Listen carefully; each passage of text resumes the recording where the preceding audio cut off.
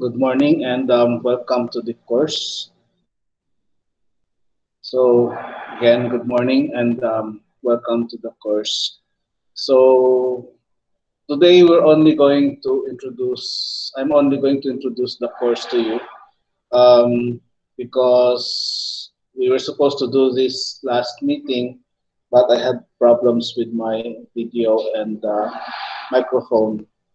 Um, Although I think we're still ahead of the other class because there are other um, there are four groups in AR2233, and I'm handling two groups, groups 3 and group 4, this one, and the other groups are handled by Architect Rani, and he just told me that he'll start meeting his class next week, so we're advanced, and he's also in charge of the course actually, so he's going to is supposed to give me the blueprint or the pattern, the layout for the Canvas course. That's why I have not yet published it because, in principle, um, I have to wait for that. No?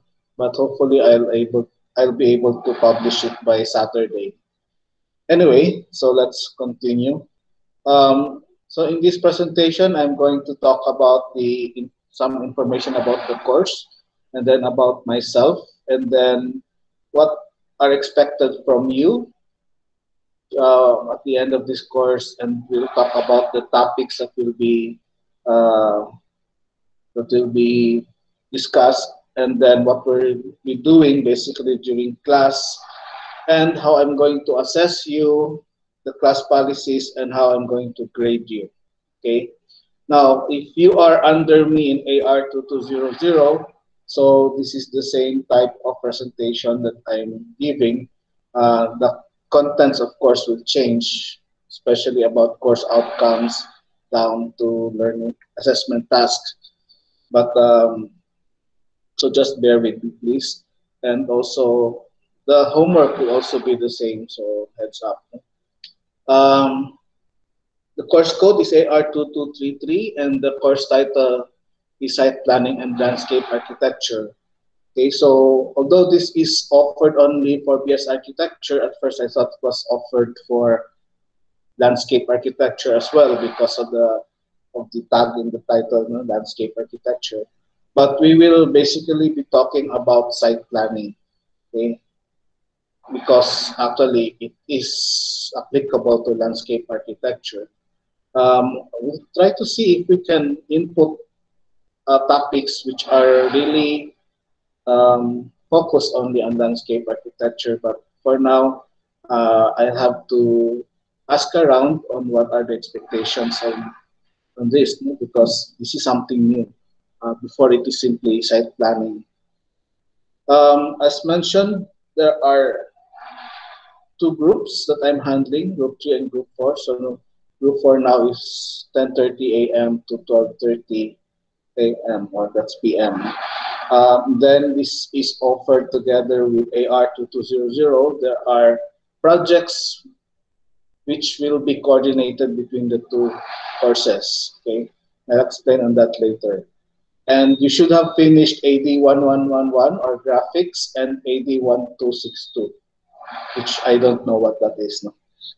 Anyway, we'll be dealing only with introduction to site planning methods. So there are things that we will not tackle anymore. I mean, we're not going to go into hands-on. We're not going to go into fine details about each topic. So this is more general, all in broad strokes. I noticed that some of you were under me in AR2100. It's Art Design 3. But for those who do not know me, so I am Architect Troy Dino Elizaga. I usually drop the second name. Right now I'm in Bohol, but next week I'll be relocating in Davao City. So that's why next week probably on Thursday you will have a recorded session. because that's the time that I'll be traveling, and then the following week I'll be meeting you from Davao City. Um, those are my contact information, uh, my email address, and my phone number, mobile number. But I prefer actually that you contact me through email. And if you have to contact me by mobile, I prefer text than call. And then if you ever contact me, please identify what course you belong, um, or at least what course your concern is about, no? Because it's really difficult for me to memorize all of the students under all my courses. So, and then if you don't specify, I end up actually looking at my class list, which is basically in the computer, and I have to search for it to be able to answer to your queries, because some of the queries are really very general, like, sir, what are the requirements that I need to complete, or why is my grade like this, like that, so I don't know what course, so I have to keep on asking. Um, consultation period is this, I'll have to change this, but because I decided to make it 1 to 2 p.m. from Mondays to Fridays. Okay. So if, for example, if you have questions or if you want to ask it to me directly through online, so that's the time that I'll be online. I'll explain that later. So even if you send me a message at say 3 a.m., so don't expect me to answer immediately. So I will answer during the consultation period. Although I will, of course, read your message and determine whether it's urgent or not. No? And if it's really urgent, so just place there. So, mm, so what do well, what is expected from you, or what can you expect to learn from here? No?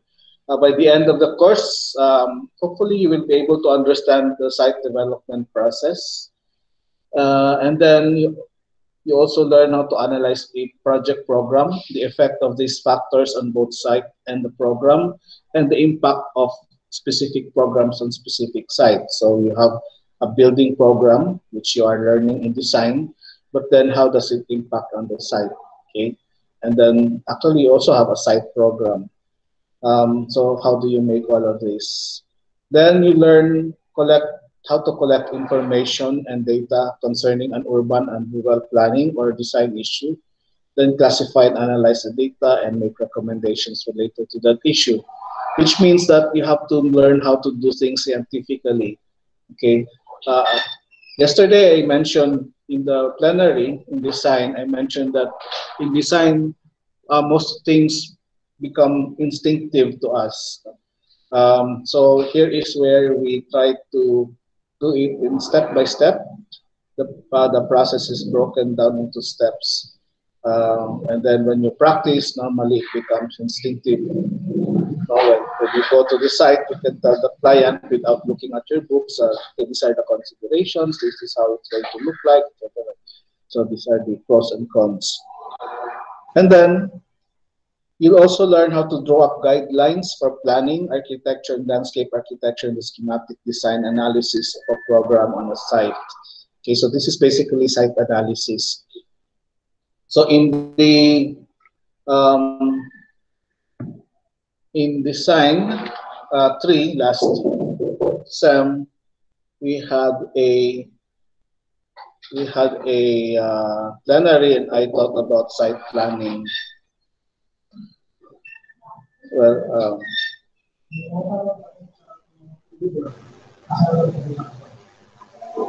so wait a minute.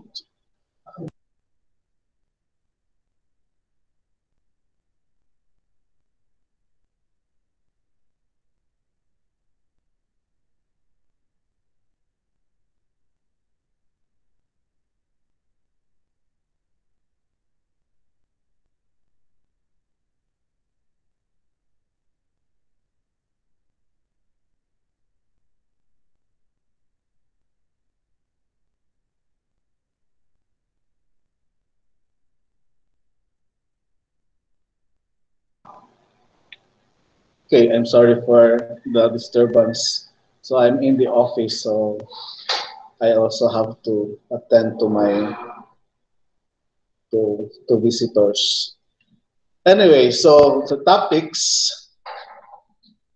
um, the topics in the black hexagon are the topics that we will cover during the first half of the semester, and the ones outside in the periphery are the ones that we will be covering in the second half of the semester.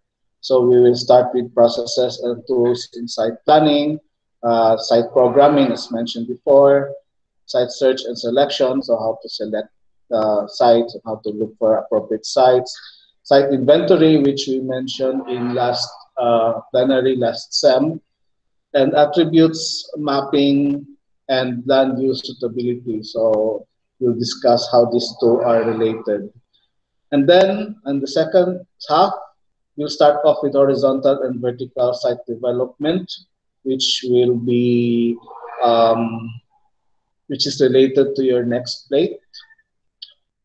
So clue. Open space systems like your parks and playgrounds, circulation systems, your streets, and utility systems, your drainage, electricity, and others. And then we'll also be teaching you presentation techniques. So how's the best way to present this analysis, etc. No? And if time permits, we are planning to invite some professionals to talk about their experiences in the real world in site planning. But that's towards the end of the semester. So we will basically have online lectures all throughout. And then I'll be giving some assignments which will require watching videos because there are a lot of lectures online by experts. And there are also some interesting background knowledge that you can see in video or example of projects. This is the best way actually to learn no, from experts. And a few reading assignments, only a few. But because there are some uh, text which is best read directly from the author, okay, so that you can also interpret it yourself just in case our interpretation fails. No? So we will have a quiz after each topic. So that would be every week because one topic for 1 week is how I programmed it. No? And then projects will be in coordination with AR2200. So in the first half, part of it will be uh, part of the site analysis or the site inventory of plate number 1 will be submitted separately also to this course.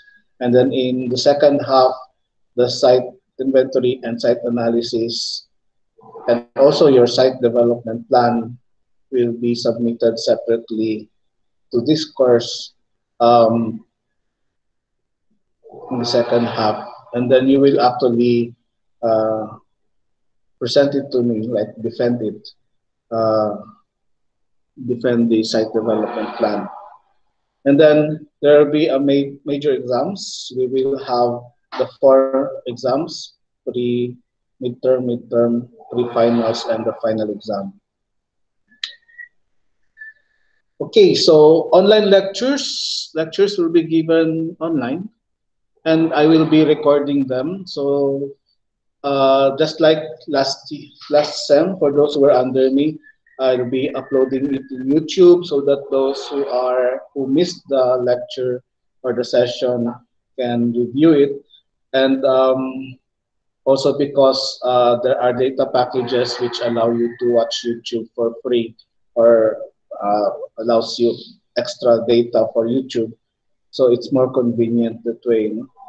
So a link will be given to all the students in Canvas so that those who missed the sessions will be informed of the availability of the uploaded video. So during the online lecture, so hopefully I will not be disturbed. But in case there are problems like suddenly my um, my sound, no, or the audio disappears. So please inform me immediately. You have to unmute your mics. It happened last semester, no, and I ended up like a clown. Um, but after I talk, after I give the lecture, so you can unmute and then ask questions, or you can just type your question in the chat box. Normally, I don't really expect so many questions. Online lectures will take only around an hour, even less, even if the class period is more than 1 hour. Okay, so therefore the rest of the rest of the period, so you can use it to study, to do the assignments. Attendance is not required. I'm not going to check attendance since some of the students may not be present. The only advantage of you being present is that you can participate, you can ask questions directly. Okay. So in the event that the attendance is required, so I will inform you beforehand so that you can arrange to make sure that you can attend. So assignments and quizzes are uploaded on Canvas and are submitted on designated dates. So there will be submission dates assigned for each one. If you miss exam or a quiz, you will have to still um, submit them. Okay, so even if it's way past the deadline, so if let me see, before the sum ends, so you have to comply with all the requirements so that I can give you a final grade. Because otherwise, I'll give you an INC, which I think happens to some of you, and you have 1 year to comply. Okay, which means so you submit anytime within 1 year, and then I'll have a change of grade.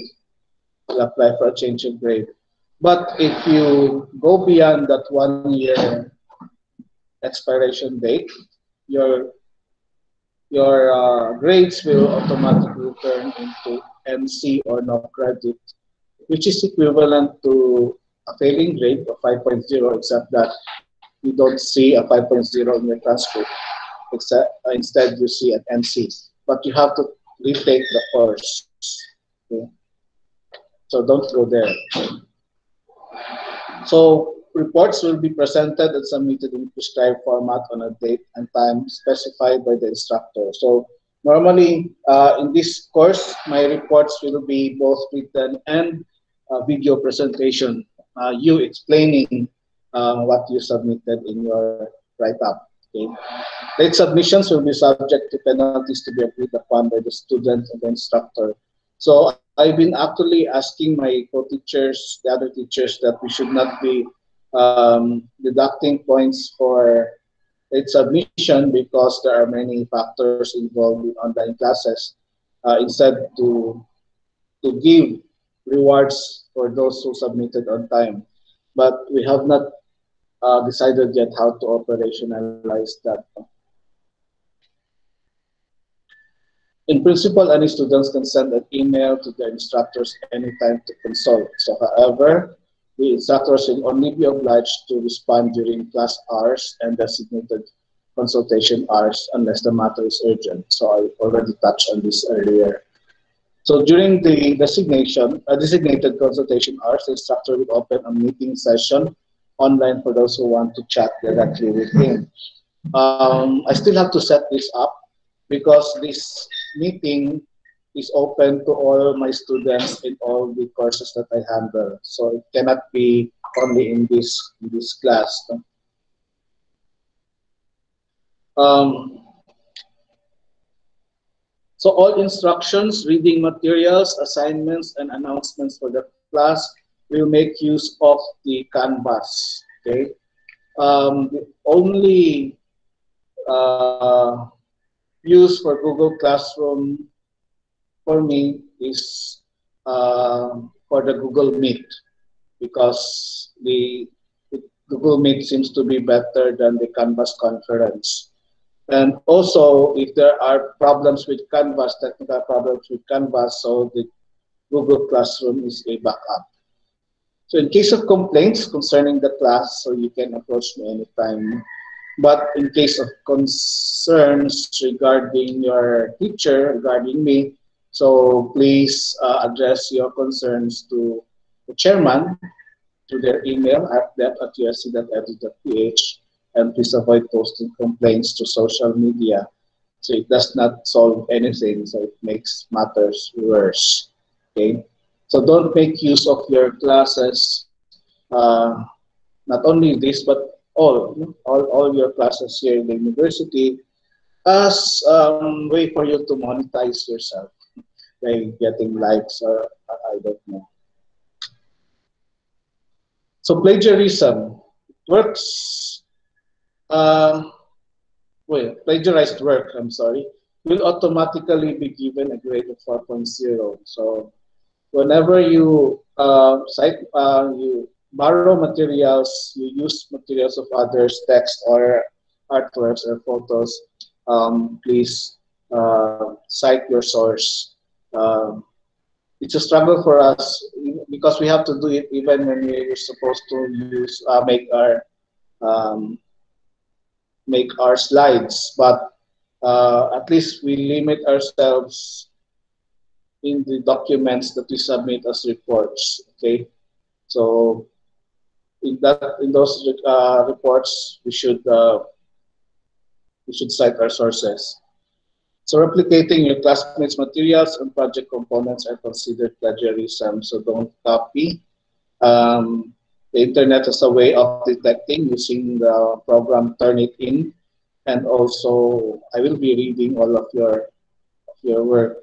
So I'm actually trying to avoid asking you to write essays, because my experience before is that really I cringe at the English, okay, the composition and the grammar.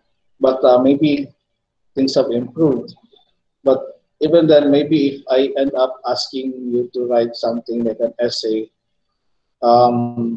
maybe it's very short. Okay, so we're done to homework, which will be due next meeting, February 1. As I mentioned, this is the same homework I gave to AR2200, whoever you are. Um, so if you're done with this because you're under me in AR2200, so you can just resubmit what you submitted there.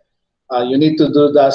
You need to do that because the Canvas tells me if someone submitted or not. No, and in principle, if you don't submit, there's uh, there's no grade. So you have to submit. Although I already checked it. So you're going to send me a video of yourself, introducing yourself. Okay? You state the following information: your name, where you're based now. Like for example, now I'm based in the hall. Whether you were under me before, what courses are you under me now? How do you access Canvas? Through cell phone, laptops, desktop, or do you go to an internet cafe? Or how do you access also the internet? Do you have prepaid or are you using postpaid phone data or do you have a subscription at home? And then you show me a picture or, well, show me your study area, so where you study. So I need this information so that I can get to understand your situation also. And my experience last semester is that the students just pass by me and then it seems like I don't know any one of them. But I remember some names. I was able to recognize some names for here in this class. It's because I was able to interact with them during consultations. Then I also saw their work. But for me, it's not enough, no, because for the rest, I only get to see your profile picture, and some don't even have profile pictures. And then some profile pictures are also heavily edited, or filtered. So I don't know whether that's really you. So I wanted to, I don't know, I wanted to know how I can interact more. Because we also had a survey among the faculty on how we try to interact with the students, given that the class is given online. And somehow I failed in that respect. And then it made me wonder how, no? What can we do? Um, this is just a step towards it. Okay, so you can also include any other information which you think is important. For example, if you are sharing a room with so many people, so that I would know that I would not be surprised anymore that somehow there are disturbances. For example, now I'm giving my online lecture in my office. Okay, so actually there are only three of us here, but sometimes, and then when I give the lecture, so they're just silent, but then sometimes I can't control the visitors coming in. Okay. So those things, some people would present their pets because I also have the problem. I have a cat, and you can't control the cats. You know how they are. Whenever they see you busy, they make sure that they get your attention. Okay. So that's it for this session. Um, I think I did not record this session. Or did I? Yes, I recorded this session.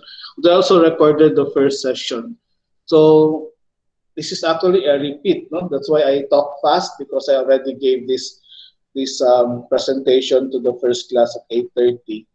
Um, and I could have just presented the presentation, uh, the recorded presentation at 8:30, but I don't think that's fair, no? That's why I decided to just to give it live online. So, is there any question before we dismiss? Okay, so there are 29 of you. I think in this class, I forgot whether there are supposed to be 30, 30 of you.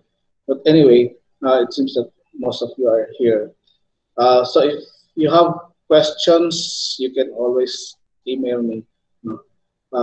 So for now, uh, I'll just turn off the recording and